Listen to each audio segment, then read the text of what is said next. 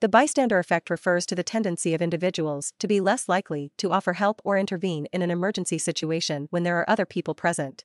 The presence of other bystanders can lead to a diffusion of responsibility, where individuals assume that someone else will take action, resulting in inaction or a delay in providing assistance.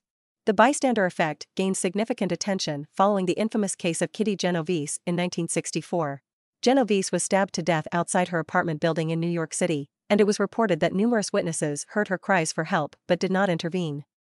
This case sparked research and discussions on the psychological and social factors that contribute to the bystander effect. While the bystander effect is a well-known phenomenon, actual instances where it is observed are relatively rare due to several factors such as the nature of emergencies, the characteristics of the individuals involved, and the context of the situation.